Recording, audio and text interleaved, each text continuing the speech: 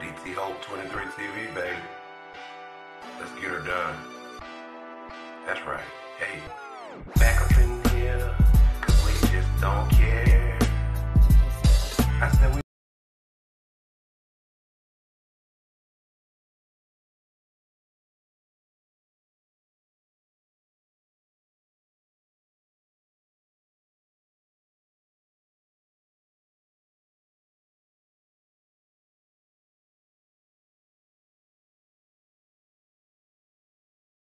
Good evening, guys. Thank y'all for joining us again with another episode of DT Hope's Kicking It by the Beach. Hey, we rocking out, man. It's just a beautiful blessing this weekend to give God some praise. And we thank y'all for joining us. The topic for today is going to be the Holy Spirit glorifies Jesus. Amen. What a beautiful topic we got today, guys. It's nothing like giving God all the glory, man, and it's a beautiful thing. We're going to get right into the topic. It says, He will bring me glory by telling you whatever He receives from me. All that belongs to the Father is mine. This is why I said the Spirit will tell you whatever He receives from me.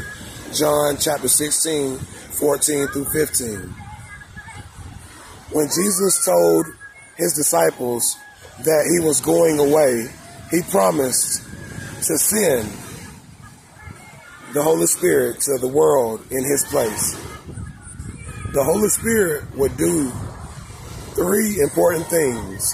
He would convict the world of its sin. He would let the Holy Spirit flow and the people realize the righteousness that is at His side.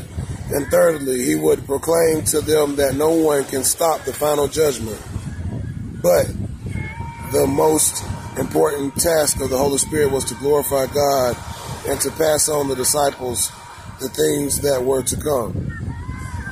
To glorify someone means to highlight the importance of that person to others. In God's case, it means that you will acknowledge Him as the Lord of your life, that you will endorse His kingship and support Him in everything. This is what the Holy Spirit wants to teach you. He will even make it possible for you to reflect God's glory in your own life.